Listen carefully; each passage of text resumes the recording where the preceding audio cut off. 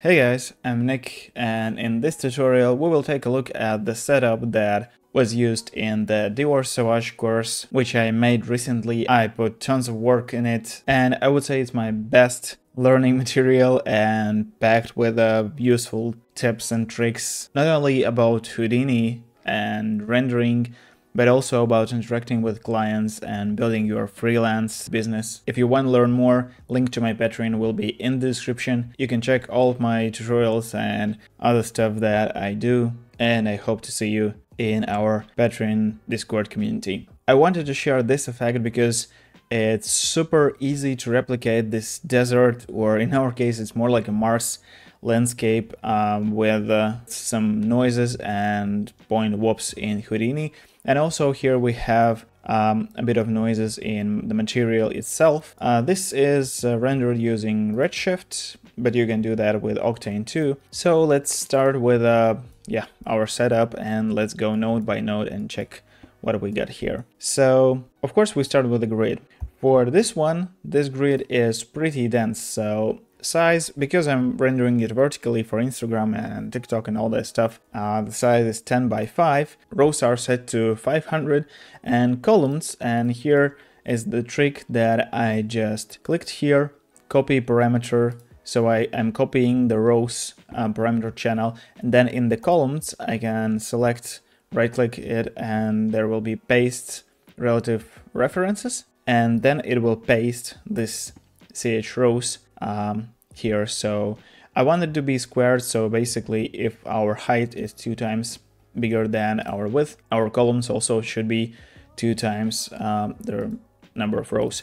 And because we actually copied that channel, we can now, let's say, set it to be 800, and here you can see that we are getting 1600. So it's pretty useful to just link parameters to other parameters, especially if they are just multiplications or subdivisions or something. But yeah, for now it's this pretty dense grid. You want to go with a pretty dense grid because we will be actually like displacing it, and it's not a displacement based on texture, it's an actual displacement of the geometry, so that's why we kind of want to get this pretty dense geometry. Of course we need to UV unwrap that to prevent our textures to floating away, and just your usual UV unwrap will work fine here. And now we have these 3 paths to follow for now. I would say let's begin with the Pyrosource spread simulation, because this Pyrosource spread is basically done only for this transition part where we reveal the desert. So it's a pretty default scenario with this transition or kind of attribute manipulation. We create a grid, it's super tiny here, just a few points, and then we create the attribute and we set our group here, our group 1, which is kind of our initial burning group, and we set the attribute name to be temperature, and the value should be 100. Then we go and run Pyrosource spread, and let me get back with this one. So here you can play with these settings and possibly get more kind of like non-uniform temperature or burning and temperature diffusion rates.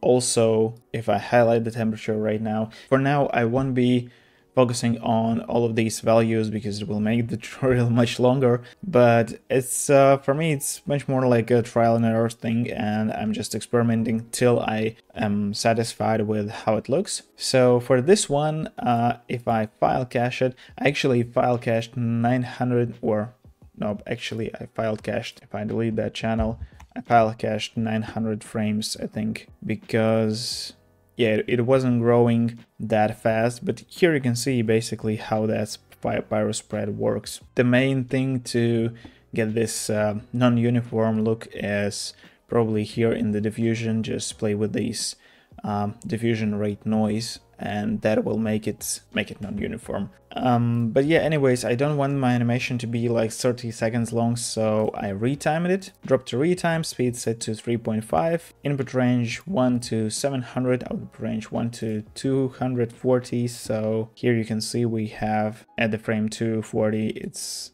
nearly all painted in red. It means that temperature changes from 0 to 100.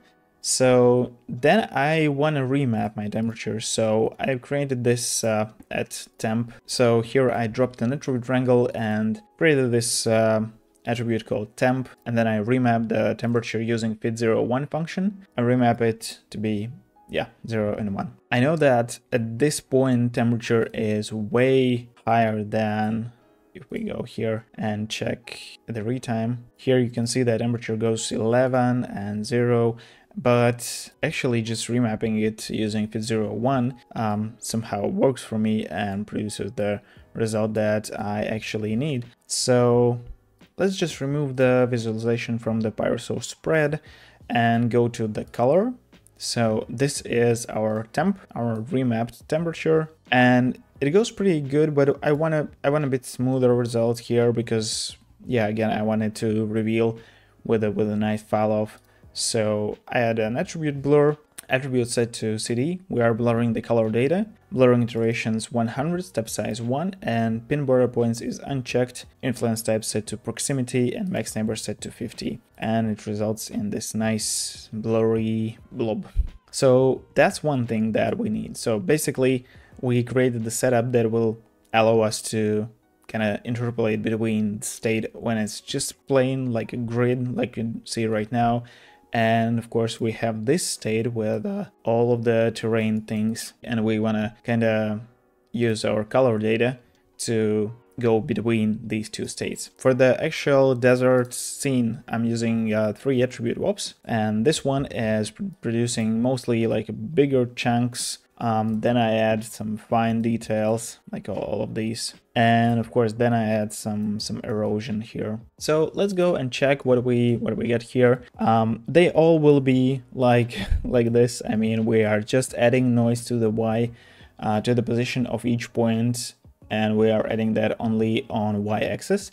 So that's why we need to drop a vector to float, plug the position, and split the position vector into 3 floats. And then we grab our position and drop an attribute noise and plug that position into the, sorry, not the attribute, anti-aliased noise. We plug that position into the position of the noise. For this one, frequency is set to, let me also visualize the big chunks here. So you can play with this roughness, but again, then it produces too much of the fine detail. And for example, amplitude, you can play with that too. And most important would be the frequency, because changing the frequency actually adds a lot more, or actually decreases the scale of all of these chunks. So for this one, I'm using 0.5 and 0.5, and it's X and Y. So then I just drop some add, and I'm adding this noise to the initial position of the points, the Y position. Then I drop the float to vector. So I plug the X, Z as they came out from the vector to float. And that add goes to the Y input of the float to vector, and then that goes into position. Absolutely same thing with the fine terrain, as you can see here. I think I just... I'm using less frequency, less amplitude, and roughness, much more roughness basically. And for the erosion, actually, I'm using turbulent noise. I'm using alligator noise here, and frequency set to 0.1, amplitude 1.2, roughness 0.596, and turbulence set to 4. So, but also I wanted to create some sort of, the areas where the noise is less visible or less prominent, and that's why I drop the attribute noise float, and I connect our UV wrap to that attribute noise float. I called the attribute field, added a bit of noise. We can add color node, and visualize our field. So basically all the white parts receive less noise, and here in the attribute wrangle, I'm using this linear interpolation function that basically interpolates between 2 states of geometry. It's very important that this geometry, like both geometries that you are interpolating between, should have same point count. So it doesn't mean that you can interpolate from anything to anything, but since we are just modifying the geometry, we are not adding or introducing new points or even deleting them, we can interpolate between them. So the interpolating parameter will be field, and that's how, yeah, you can see here all the white parts and all the black parts. So in this one, we are creating the variable value, which equals to the field attribute. And yeah, now here we set the position to be the result of the linear interpolation function, which is called lerp. So what we have here is we are interpolating between the position of points from the first input, and first input is actually this one because it goes 0, 1, 2, 3. So we are interpolating between these points and just our position, and here you can see that I'm just referencing the position, and it's actually this position, the point position of this grid here that goes into the input number 0. And yep, we are interpolating using that value, which you can see here, which is this field, and that's how we have these parts. Let me visualize again. So it goes, yeah, this part here receives very less noise. If we also uncheck the output row value, you will see how drastic this result is actually. Yeah, I like it to be somewhere checked, because then it's not that drastic, you know, but who knows. And then after our attribute wrangle with this lerp function, we drop another attribute wrangle and actually use the same lerp function.